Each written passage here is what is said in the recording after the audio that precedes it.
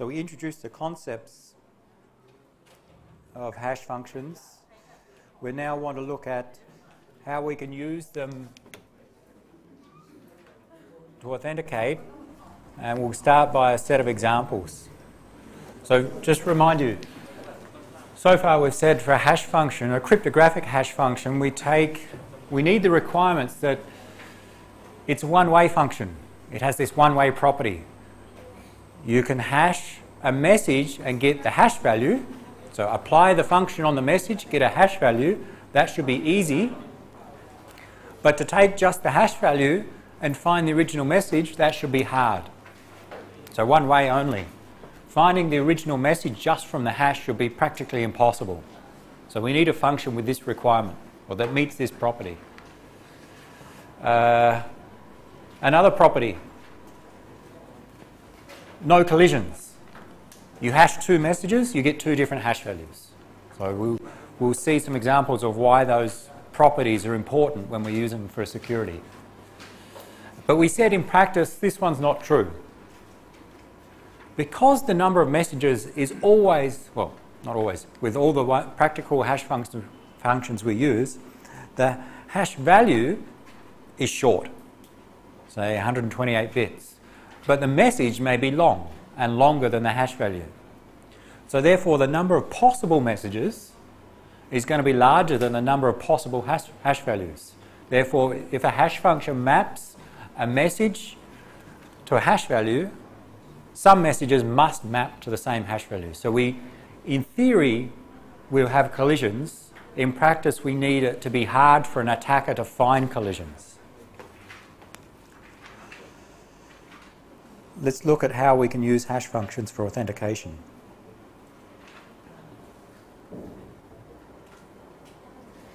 And we'll go through 3 examples here, showing different uses of hash functions. This example A, we have a message we want to send from A to B. And we want to make sure that B can authenticate. Well, we've seen in the previous topic that we can use symmetric key encryption to authenticate. Encrypt, and then we decrypt. If we decrypt successfully, it means the message is authentic. But that relies on the decryptor to know, or to be able to recognize the structure. We said the assumption was that when we decrypt a message, we can recognize that this is the plain text. It's not something which is not the plain text. Now, in this example, we're effectively using the hash function to add structure to the message. So what we do is we take the message, calculate the hash of the message, get the hash value, and then combine them together. So concatenate the message and the hash value, and then encrypt everything with a shared secret key shared with B. And we send that ciphertext to B. B decrypts. So B receives a message, thinks it's from A. From address is A. Therefore decrypt with a key that is shared with A. When we decrypt, we get as an output, if we use the right key and nothing's been modified, we get the message and the hash value. So to authenticate, B checks the hash of the message, compare it with the hash value received. We use the same approach in using Mac authentication. We send the message and the tag to verify the receiver. We calculate the MAC of the message and compare it to the tag. Here, same concept. Receive the message and the hash value. To verify, calculate the hash of the message and compare to the hash value received. And if they match, we assume everything's okay. If they don't match, something's gone wrong. Don't trust the message.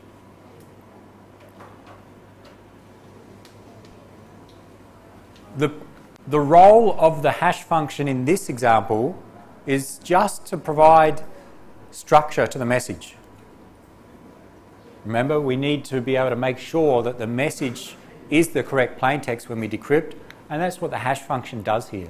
Because if we decrypt with the wrong key, why would that happen?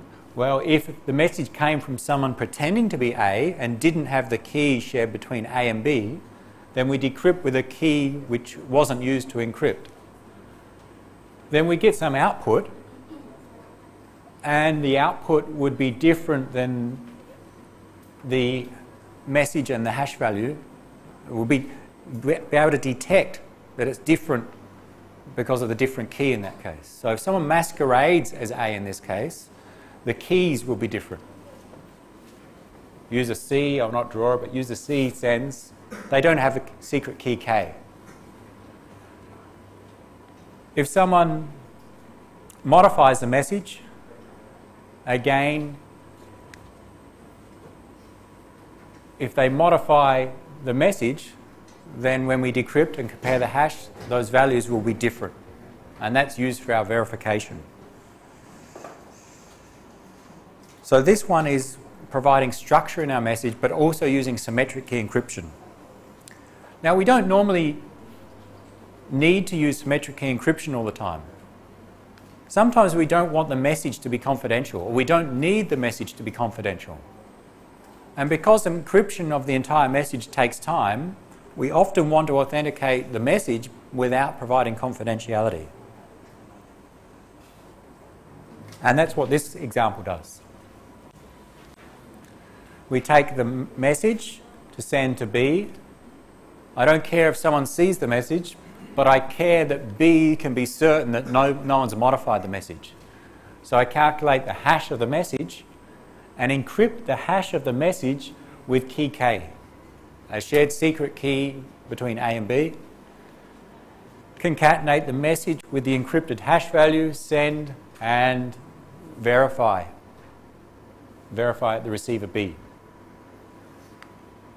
And again, verification is hash of the received message compared with the hash generated by the source, the hash received. If they match, everything's okay. If not, don't trust it. Let's look and see what an attacker can do on this scheme. So what happens if the attacker tries to modify something along the way, or if they try and pretend to be someone else, and see how this provides authentication. We'll try and draw it again and see what the attacker can do. And what are the general ways for an attack to take place? Anyone's suggestions? Suggest an attack. And we'll show whether it works or not. No need to be correct, just a suggestion. Sorry? Modify the message, good. So if, as an attacker, A sends a message to B, if you can intercept, modify the message, and then forward it on to B, and if B doesn't know it was modified, then you've been successful in an attack. You've modified the message without it being detected. So that's what we want to do as the attacker, modify the message. So let's try. What do we start with? So A is going to send a message to B, and we have a message. We have the hash of that message. Let's call it lowercase h is the hash of M. So A calculates that. And then A encrypts that lowercase h, that hash value. And let's say it's C. We get from encrypting with a shared secret key, KAB, lowercase h. That's what we do at user A. That is the message. Take the hash of the message, and the result of that we encrypt with a shared secret key. And now we're going to send the message and that encrypted value, concatenated together. So let's send them.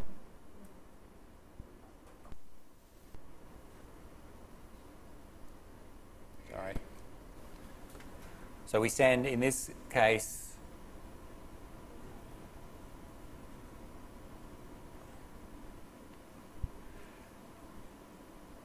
M concatenated with C. I've just used C because that's the output of the encryption here. The message and the encrypted hash value.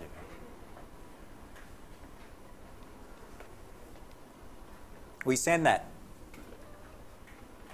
But our malicious user intercepts. Before it gets to B, they intercept and do some modifications. So our malicious user, Mao, he intercepts and tries to first modify the message.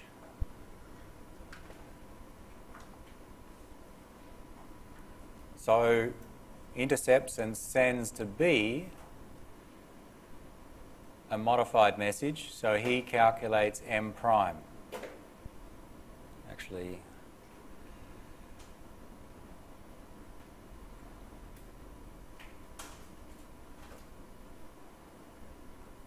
Mao gets this new message which he wants to send to B, M prime, and sends M prime and the original C to B.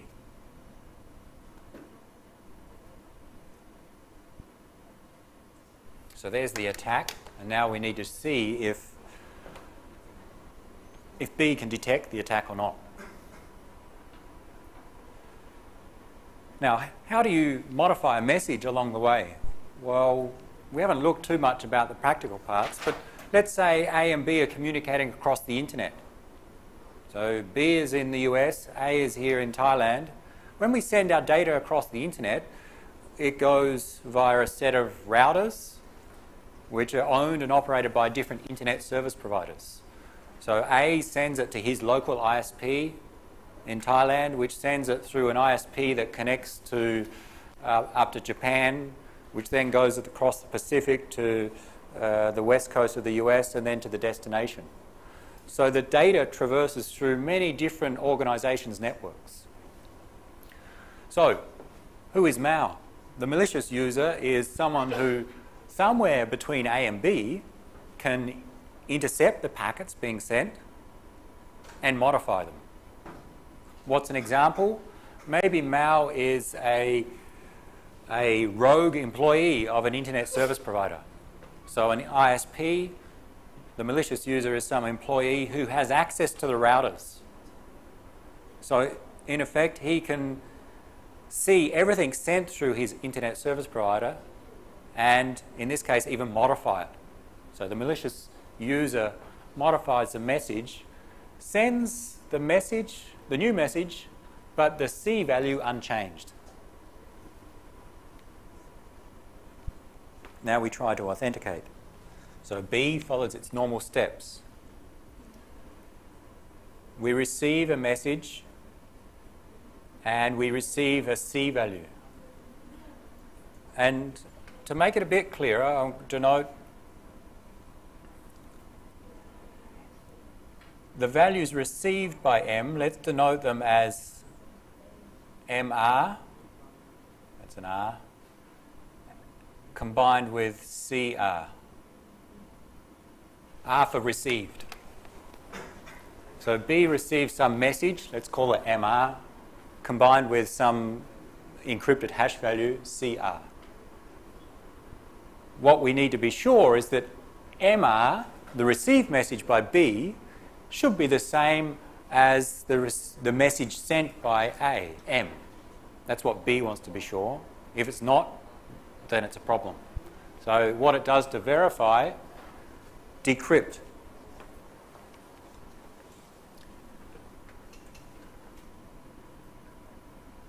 It decrypts using KAB. Why KAB? Because B thinks it came from A, therefore use the key shared between A and B.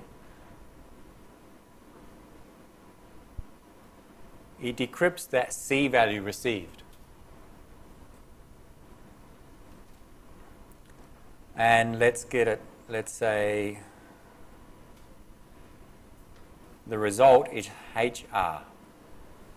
it will be a hash value, or it should be.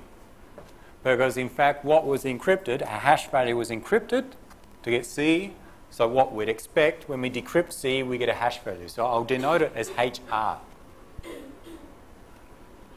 And the next step B takes is to calculate the hash of MR, the message received.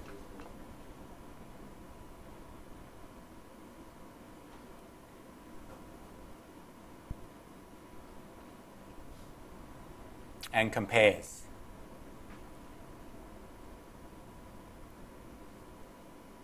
That is, compares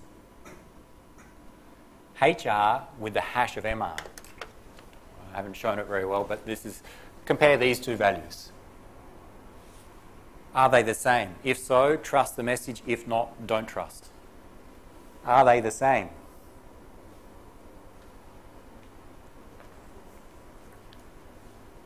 If you're B, do you trust the message? Let's check. H of MR, so we've got the hash of MR, and HR, which is decrypt using KAB of CR. What was CR? The C value was not modified.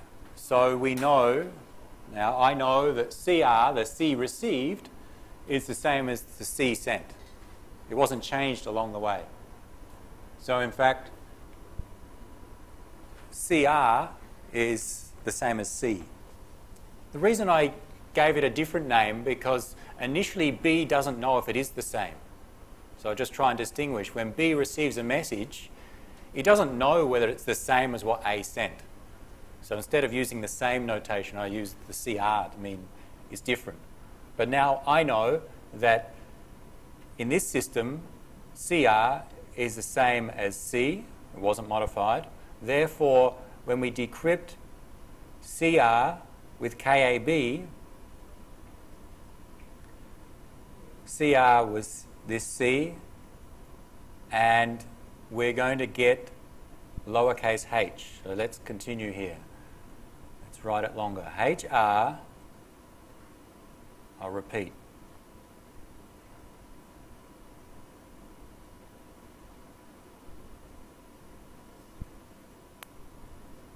And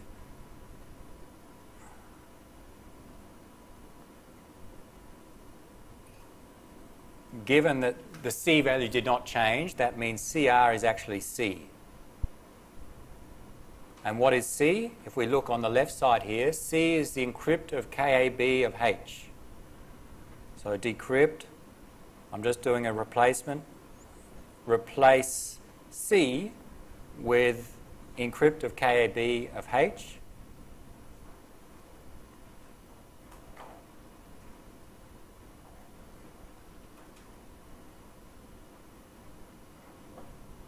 What do we get? If we decrypt something, again using symmetric key encryption, decrypt something with KAB that was encrypted using KAB, then we get the original plaintext. Plaintext H encrypted with KAB gets the ciphertext. Ciphertext decrypted with KAB gives us the original plaintext. So the output is H, lowercase h.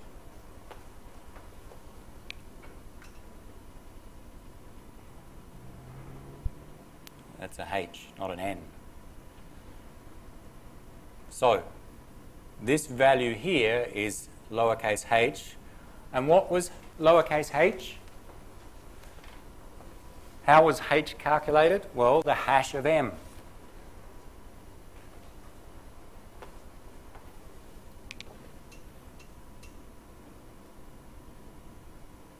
So what we have is the hash of M. That's one value that B has determined. That's this value. The other value B has determined is the hash of MR. Let's look at that. The hash of MR, the hash of the message received, equals what? Well, the message received, sorry, we need to scroll up. the message received was M prime, the modified message. Okay, so B received the modified message. He doesn't know it's modified, but we know that MR is the same as M prime because malicious user sent M prime with C, B receives that. So MR is really M prime. So hash of M prime. So they're the two values that B has, the hash of M and the hash of M prime. Is M prime the same as M? No. M prime is the modified message, M is the original message, they are different. Are the two hash values the same? No. If M and M prime are different, our property of the hash function is that the hash of those two different values should produce different hash values. So the result is that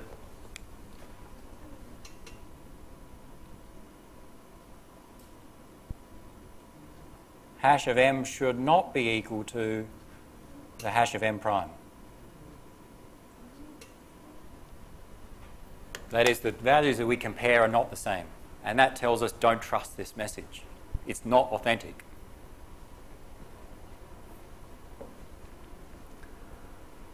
That's the long way to go through. It's similar to what we did with the MAC function, but I've just used some different notation to try and show it from a different perspective. B receives, hashes the message received, decrypts the part attached to that message, C in our case, and compares.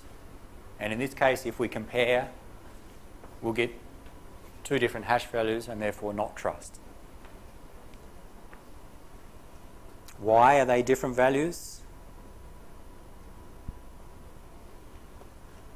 Because we said it should be computationally infeasible. If we use a cryptographic hash function, it should be practically impossible to have two messages that produce the same hash value.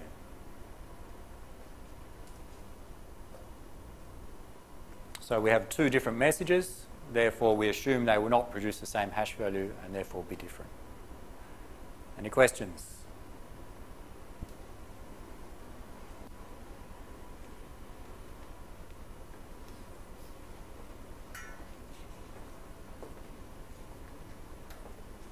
This clear so far? Good. Any problems back here? Okay. So you see why this property is necessary. Because a successful attack would be if the malicious user could modify that message and it would go undetected. So what if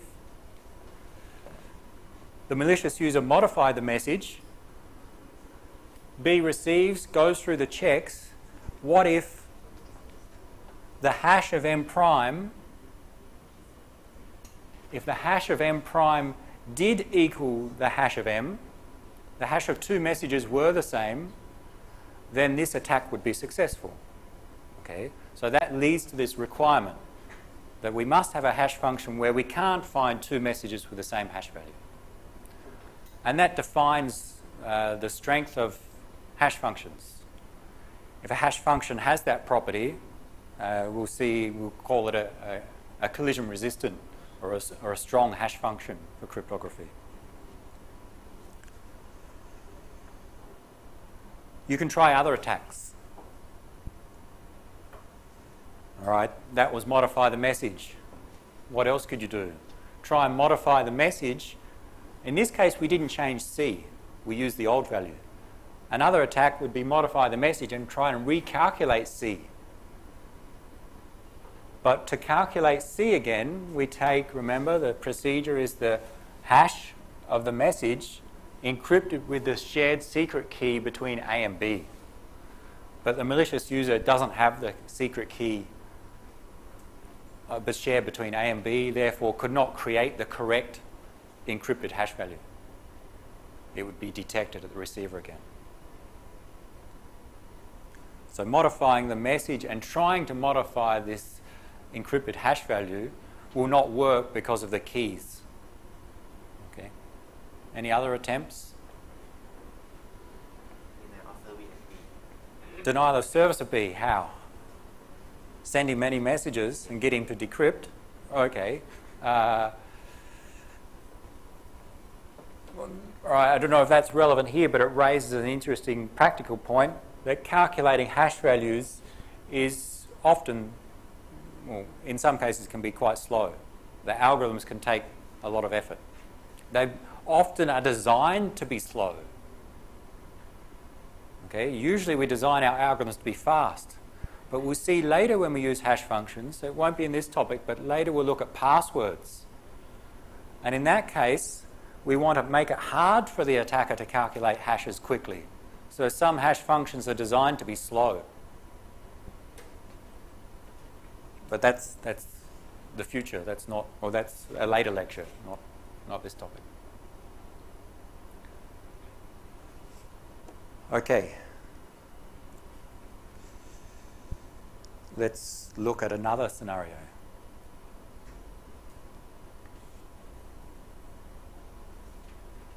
So that's our typical form of authentication using a hash function. It provides authentication, that is, B knows the message came from A. Because if it didn't verify correctly, then we can't trust who it comes from. If it verifies correctly, it must have been, the hash value must have been encrypted with a shared secret key between A and B. Okay, so therefore, if B receives a message and it's correct, it must have been created by A or B. And unless B sent the message to themselves, then that's proof that it came from A. So authentication of the source and integrity. If we try and modify the message along the way, it will be detected.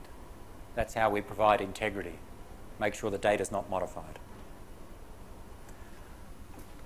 Okay.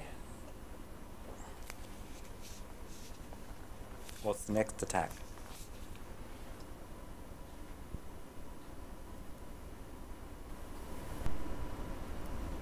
The next one considers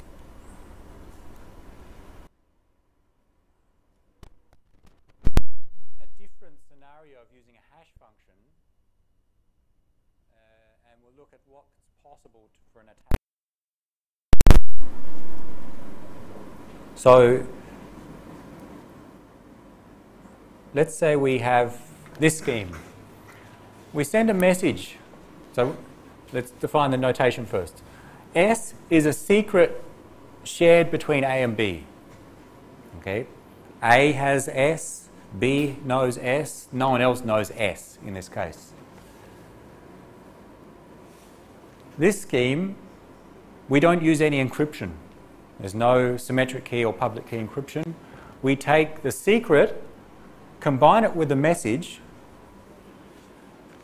and take a hash of the combined value, and then combine that hash value in the message and send them.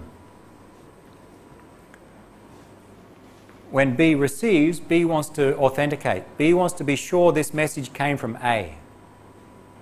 So what B does is, similar to before, takes the received message, but now combines it with a secret value it knows, and calculates the hash of that and compares to the hash of the message. Sorry, the hash received. The idea here is that these two, to authenticate, don't need to use encryption. There's no encryption steps in here. Encryption is costly in terms of processing. So to avoid encryption, we're just using a hash function and combining the message with a secret, some secret value.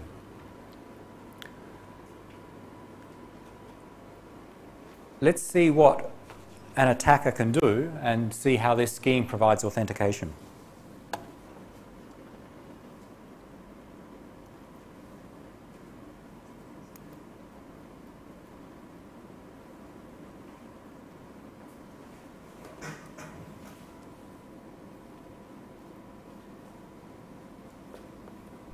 A sends a message to B. So A has a message. A also has a secret, and I'll denote it as SAB. Similar to a key, a shared secret key, but it's not used for encryption here, so we'll just call it a secret. So we calculate the hash of the message combined with the secret.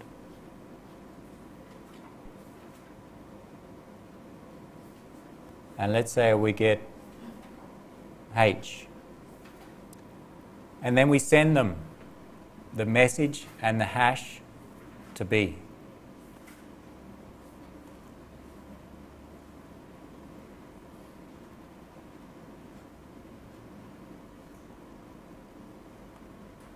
So send the message with the hash value to B, and let's see if C, or the malicious user in this case, can intercept.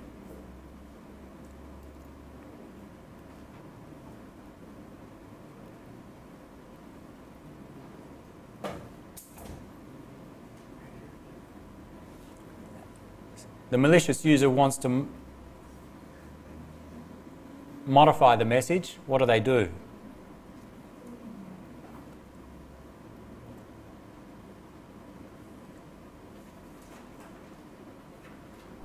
Let's say they change the message, not the hash value.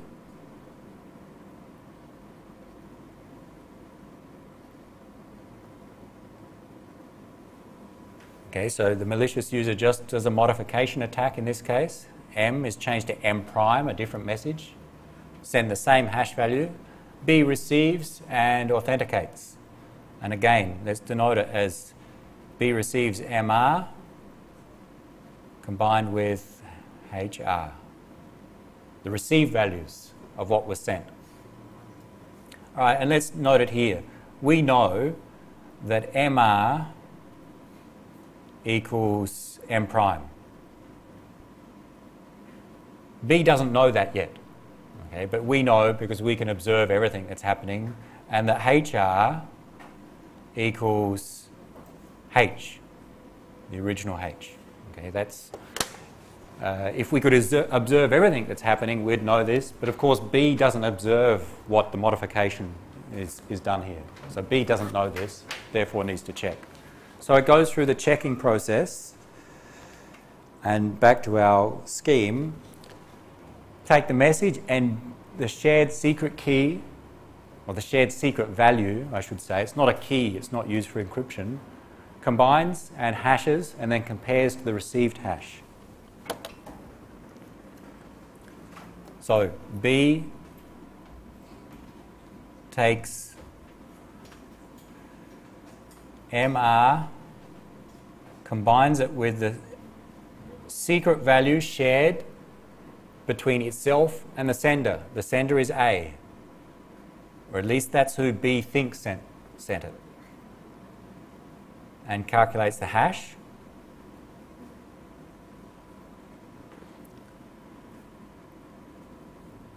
And what is that value? Well, note that MR, as we know, is M prime. So I'll write, instead of MR, M prime.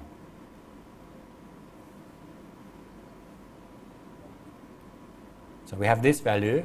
And the second step is that we compare that with the hash value received. So we're going to compare that value, compare this with the hash value received. What is the hash value received? HR, which we know is H, which, where did H come from? Hash of M and SAB.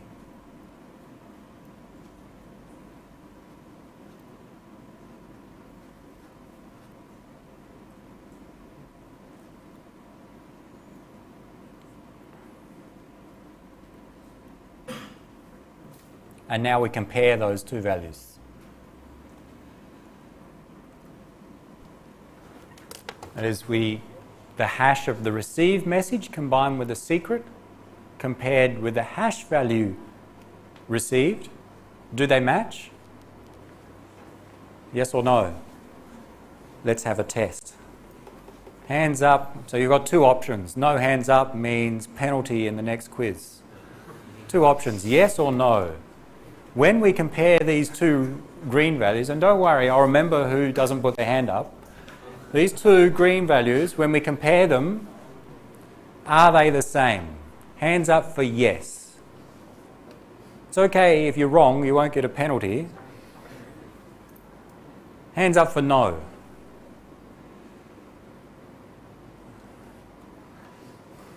I haven't seen some hands over here. What happens with no hands? Okay. I think everyone can see the hash. Why are they different? Why is it no? They're not the same because look at the contents or the input of the hash.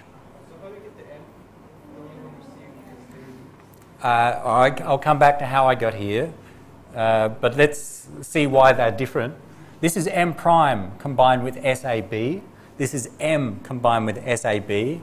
SAB, same, but M prime is different from M. We said that because that was the attack. Change M to M prime.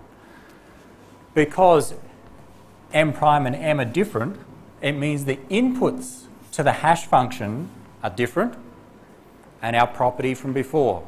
The hash of two different inputs produces two different hash values. So the outputs of these hash functions are different. So we compare them, they're different. And therefore B detects this attack. It knows something's gone wrong. Question? Before, how do you know the message that's not modified? How do I know the... B does not know M. B received HR, okay? But we know, so B received HR. So what B does is compares HR with this. But what is the value of HR? We know HR is the same as H. Why do we know that? Because M concatenated with H was sent, H was not modified, therefore what was received was the original H. Where did the original H come from? A calculated it from the hash of M and SAB. So B is not performing this calculation, we're just using it to show that these two values are different. Okay, so when you do compare them, they will be different. So we've defeated this attack. Give me another attack on this scheme. Change the hash. That is, change the message and the hash. Okay, let's try.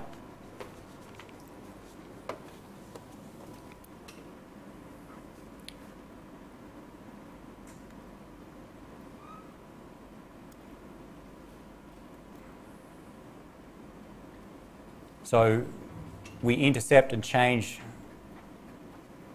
not just the message, but also the hash value. Our malicious user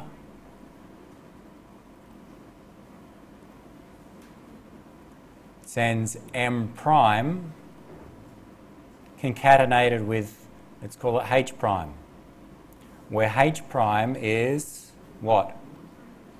Mr. Attacker, tell me what H prime is.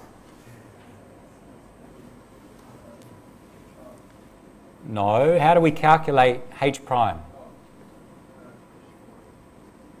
The hash of what? Hash of message prime concatenated with your own secret.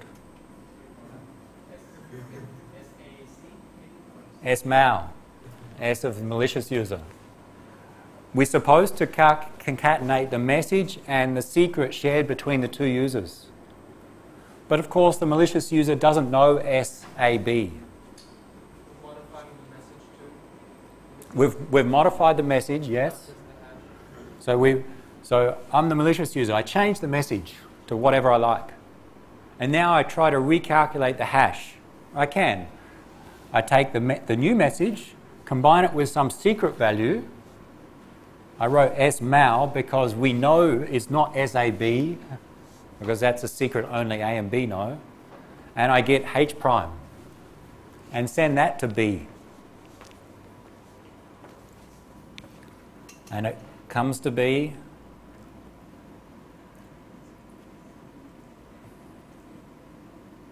And we'll denote what's received again as the received values as MR concatenated with HR. That is, that's what B receives, the values. We know as this oracle that can see everything that's happening, we know that what is MR?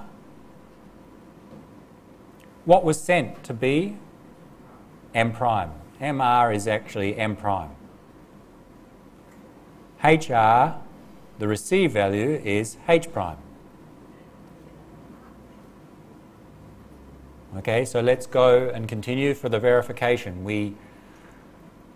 Step 1, we calculate the hash of the received message combined with the secret key shared between A and B, the secret value, SAB. And we know MR is in fact M prime.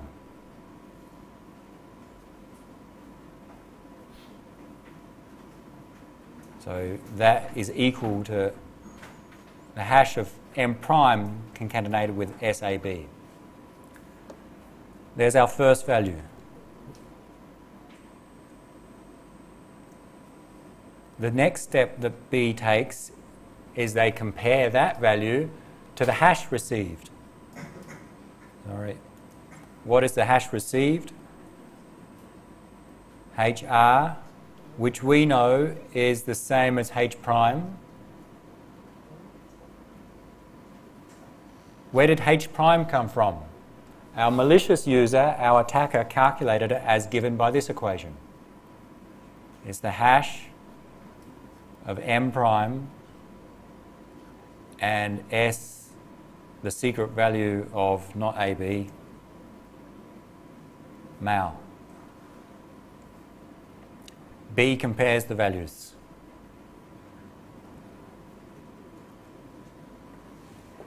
Again, I think you'll see they're not the same because the inputs to the two hash functions are different. Therefore, the hash values as output will be different. We compare them, they're not the same. We detected his attack.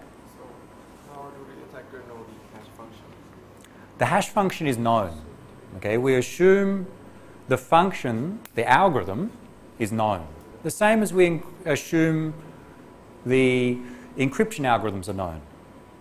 We assume the algorithms used in all of this are known. Let's say they're using some software. So this is all done in software. A and B are using some software, some email client, and it's known that that software uses this hash function. So the attacker knows the hash function. Different values, don't trust. Malicious, next attack, anything? Sorry? Crack the SAB. Crack SAB. If you know SAB, if malicious user knew SAB here, they wouldn't have used SMAL, they would have used SAB, and we would have got to hash of M prime with SAB compared to the hash of M prime and SAB. They would have been the same and the attack would have been successful. So it's about keeping SAB secret. Okay? Same with the encryption. Yeah, keys must be kept secret. If not, they're not called secret keys. But how can you find SAB? How could the malicious user find SAB? Brute force. What about trying to go backwards from the hash value? So if we have SAB, this would be a successful attack by the malicious user. How do we find SAB? Well, an approach would be, so this is the malicious user. what do they know? The malicious user knows M, so that's known to the malicious user. M, H, because they received M and H. Okay? They know the hash function. So look at, they want to find SAB.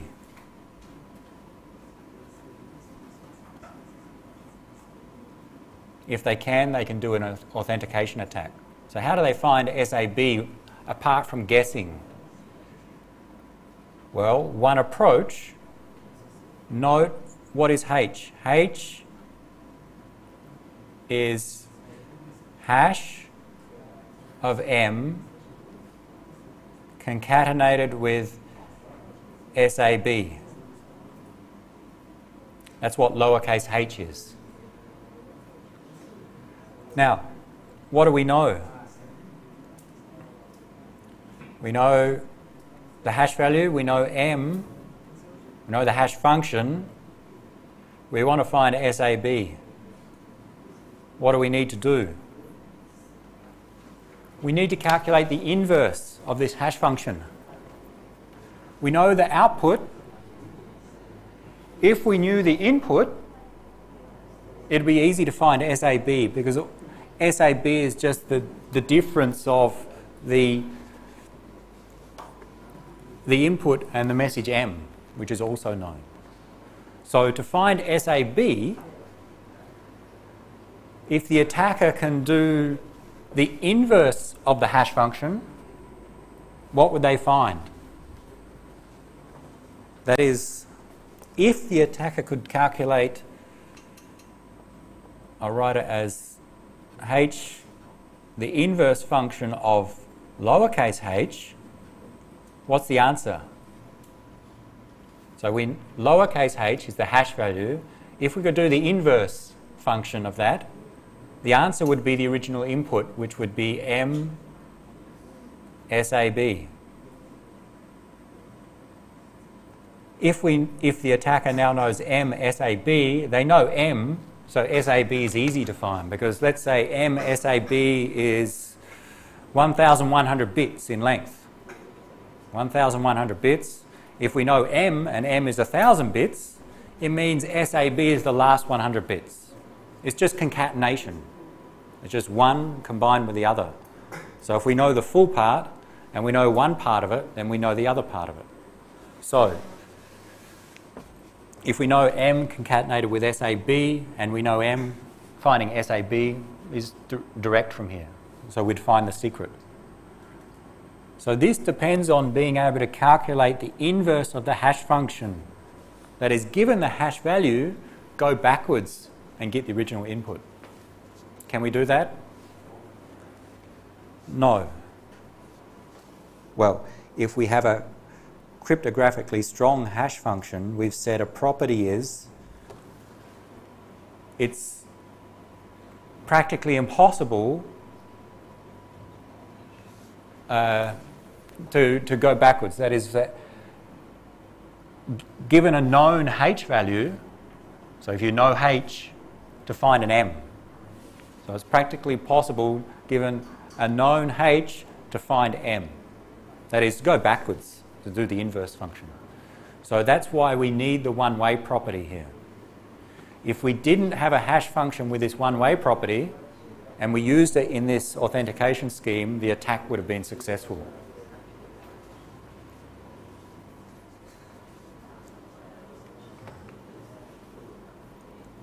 Questions on hash functions so far?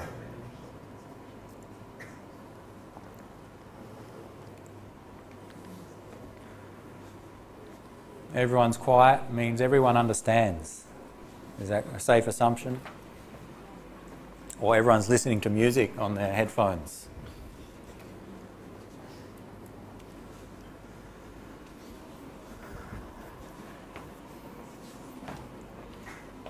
Question?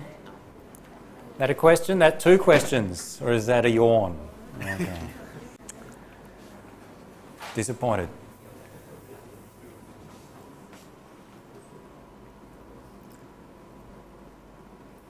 So this scheme here was performed authentication, but without the overhead of encrypting data, which can be quite slow sometimes. So it's one way to do authentication.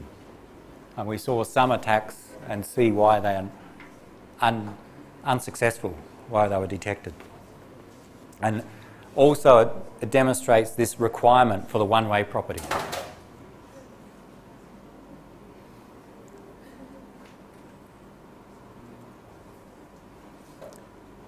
This one is similar, but now we use encryption as well. So you see it's a combination of take our secret and the hash of that, but instead of sending that, to make sure everything's secret, confidential, send using symmetric key encryption of all of those values. So the previous one, everyone can see the message, no confidentiality. But if we also want confidentiality, then we can get that as in this approach.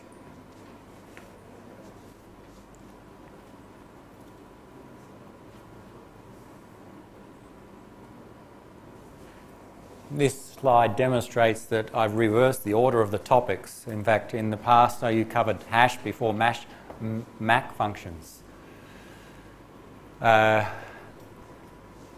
I think we've said it several times before, using encryption we want to avoid sometimes because it's slow, it has some costs involved with it.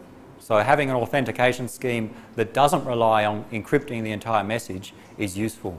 And MAC functions and hash functions can be used for that. MAC functions we mentioned in the previous topic.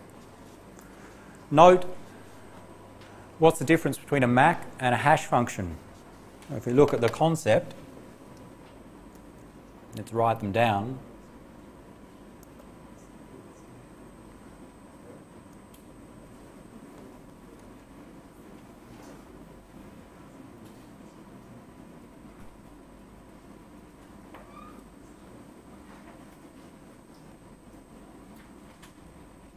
Our hash function, and from the previous topic, a MAC function. What do we do? A tag was the MAC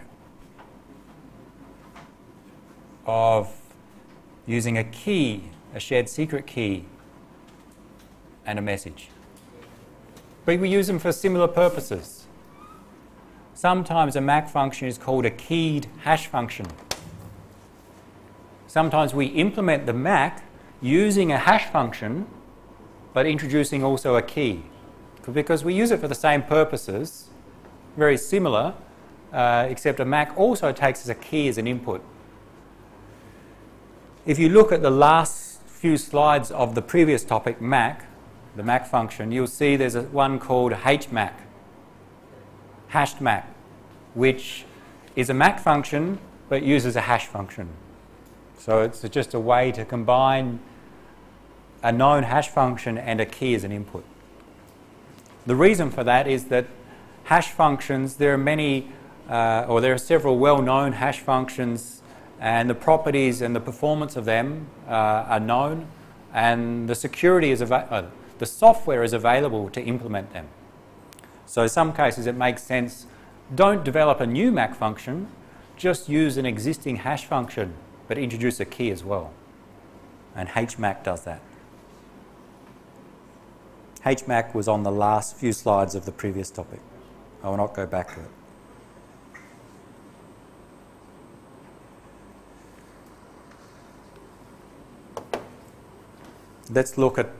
Let's introduce digital signatures now. So on this topic, we'll look at digital signatures. Then we'll come back and look at our properties of collision-free and one-way property, but that will be next lecture. And then, actually before digital signatures, a quick example of some hash functions.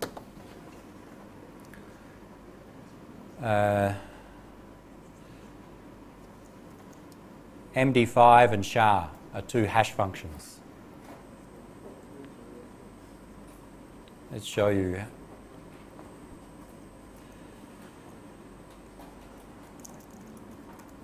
We're not going to go into the details of any hash functions, the algorithms and how they're implemented.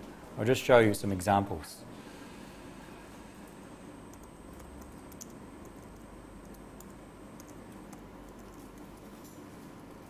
just set it up so it will work easy.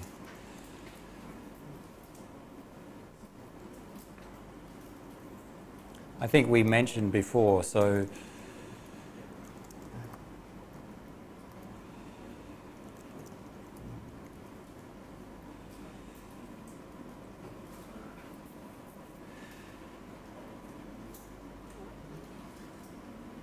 we have a plain text message. Actually, this is the wrong example. We have an input message. Plaintext.txt we showed before. This is our message that we want to send. We calculate the hash of that.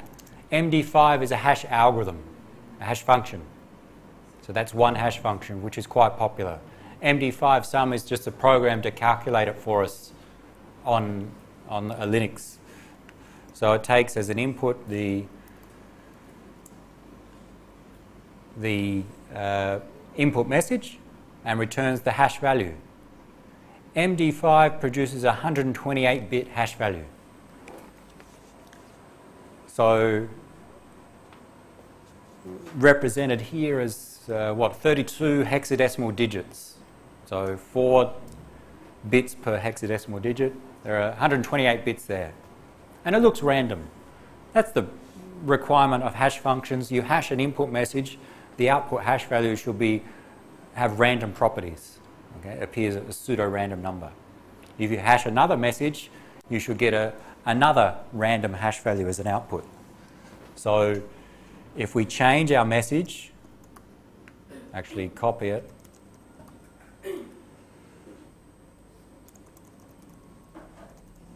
I'll copy it and now change the message. Just change a letter. And now calculate the MD5 sum of that modified message.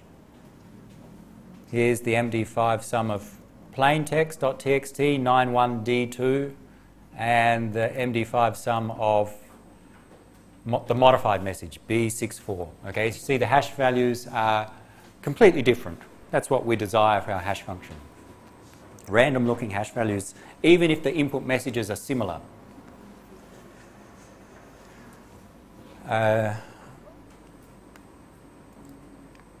So we said with 2 different input messages, we should get 2 different hash values. Another example we've got from before. I've got 2 files. They're 128 bytes in length. So file and file2.txt, 128 bytes in length. Are the files the same? There are some binary files. So we're not opening it in a text editor. Let's open in a hex editor.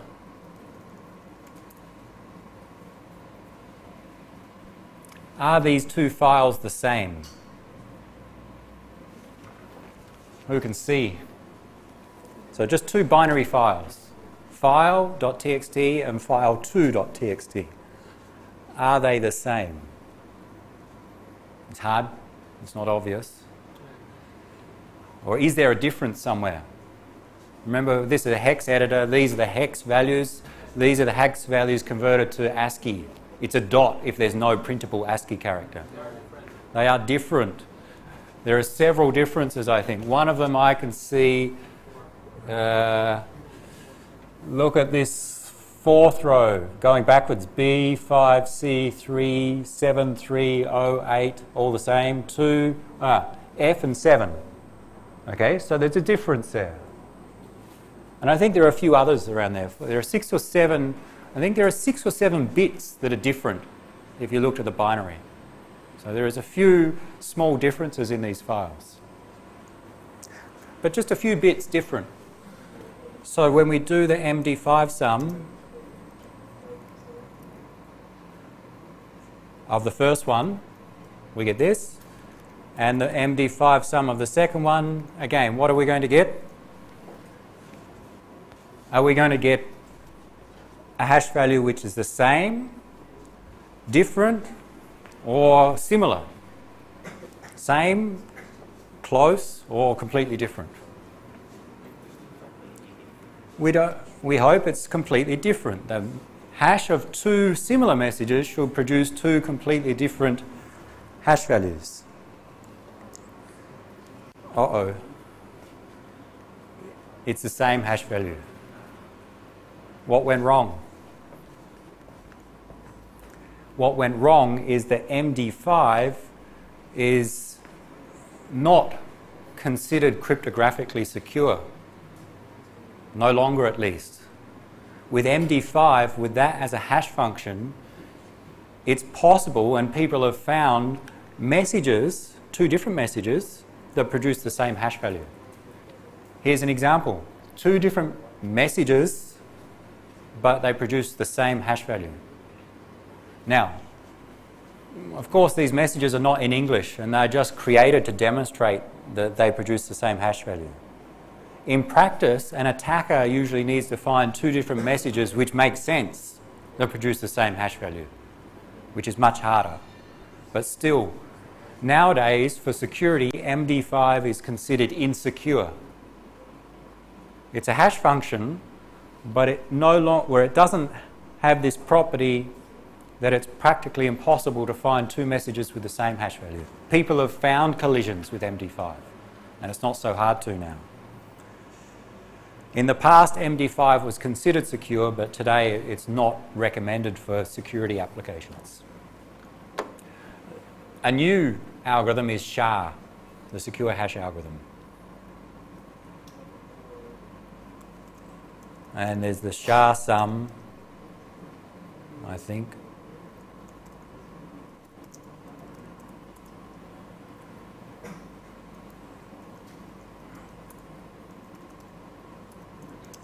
SHA-SUM is a program that uses a different hash algorithm called SHA, the secure hash algorithm. And if we apply SHA-SUM on both files, two different files on input, SHA-SUM returns two different hash values. So SHA is considered cryptographically secure. So it's a better algorithm than MD5. With MD5, this specific example produces the same hash value, but the same files produce different SHA hash values. This form of SHA produces a 160-bit hash value. There are other variations with 256 bits, 512 bits, which are even more secure.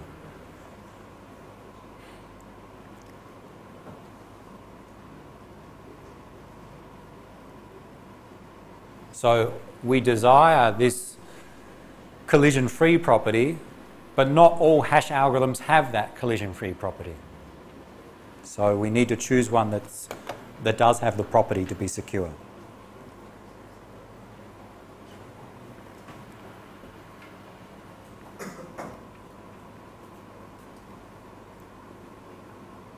Let's go back to one of our schemes we went through. This scheme. Yeah, this scheme. We went through this scheme.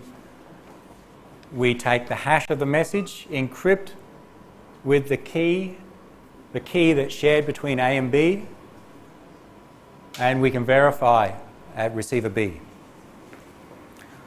Which means when B verifies, B knows that this message hasn't been modified and the message came from A. Okay? So authentication is proving that the message came from a particular sender. What's a signature? Define a signature. When you sign your name on a piece of paper, what's the intention? Verification that the paper is authentic. The message on that paper is authentic. And verification to who? When you sign a piece of paper, what's the purpose? There's a message on the paper. You're trying to make sure that when anyone sees that paper, they know it came from you.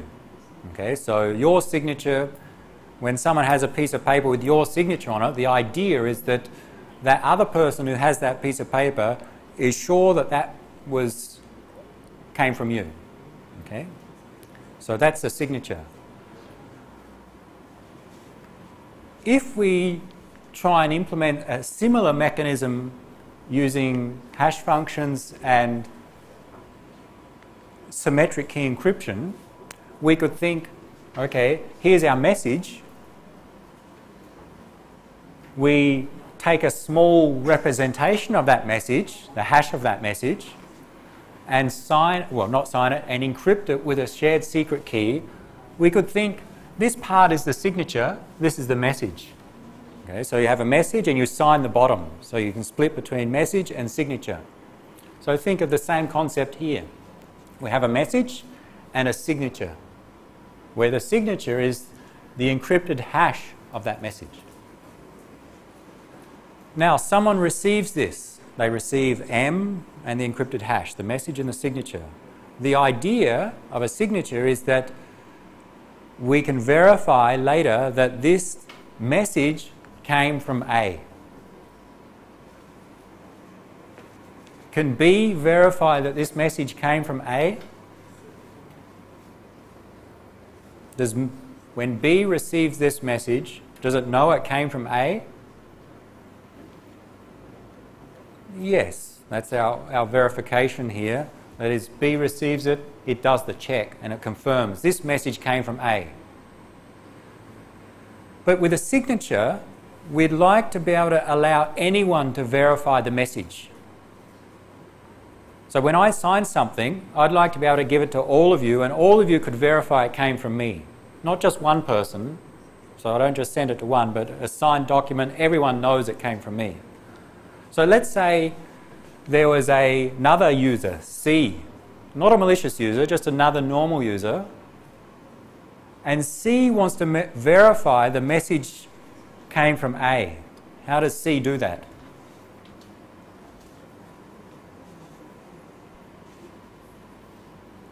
Can C verify a message came from A?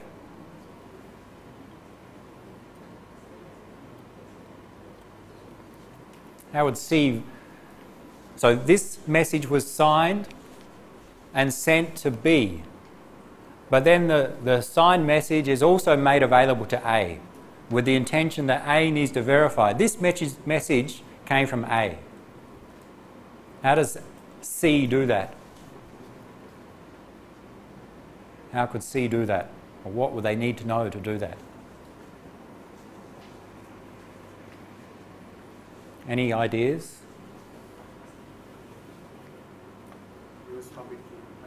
Oh, you're too smart. How will we do it with this scheme?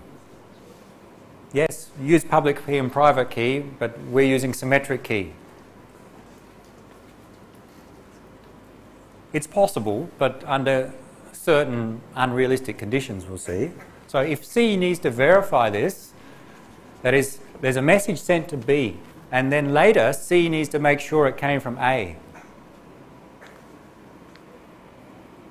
Well, first thing, they would need to know the key. They would need to know KAB, okay, because it was encrypted with KAB, and to verify we must have KAB. So there's the first step, but it's a problem because for C to verify this message, C needs to know the secret shared between A and B. So imagine we need to somehow exchange messages between users, and there's another entity that needs to verify who sent those messages. That's what we're trying to achieve. For C to verify this message came from A, it would need to know KAB, which defeats our purpose of a shared secret between A and B if C also knows it. So there's a problem if we want to use this scheme as a signature. What's the second problem? What else stops us from using this to implement our signature? Let's say C does know KAB. Okay, let's assume it does. So they have a message. I'll give you the message that you are user C, and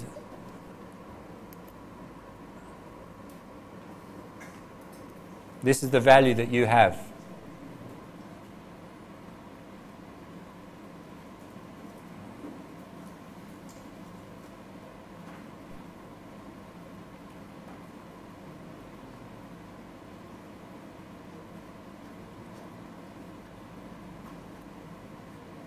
And think of this part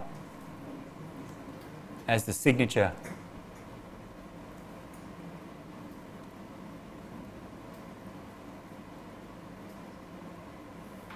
You have this, okay, and you need to confirm that this message came from A.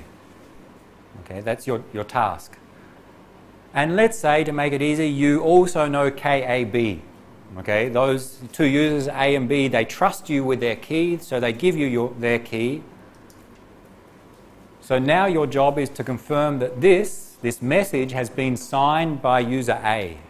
How do you do that? Or can you do that? Decrypt. Okay, so as this user C, if I know KAB, I can decrypt. So I will not write it down, the steps, but if I know KAB, of course I can decrypt this. I'll get the hash of M, compare this hash with the hash of the message. If they're the same, assume they're authentic. Does that confirm that this message came from A? No, it doesn't. It's either A or B. And that's the point I'm trying to get to. If we use symmetric key encryption, we can use it for authentication, but this idea of a signature is that this message came from one person in the world. If we use symmetric key encryption, the best that we can do, if we knew this key, would be confirm that this message came from A or B. Why? Because A could have created this, because A knows the message, they know the hash of the message, they know KAB, or B could have created this. They know all of that as well. So this could have come from A or B. Therefore, some third party cannot verify which is the original sender. Is it A or B? We don't know.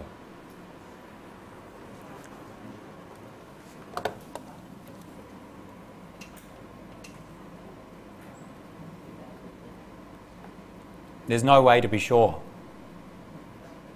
And therefore, using symmetric key encryption cannot be used for a signature.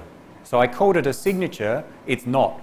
If we try to use this for a signature, it won't work, because the best we can do is confirm it came from two users in the world, but a signature should be unique to one user. So, as was suggested before, for a real signature or a digital signature, we don't use symmetric key encryption, we use public key encryption. Okay, so we move away from symmetric key encryption and move to using public key encryption for a signature. And that's what we're going to cover on Thursday. So we'll look and go through digital signatures, see what they are, how something is signed, how a signed document is verified, and see the role of public key encryption and hash functions in that. Let's stop there and we'll continue that on Thursday.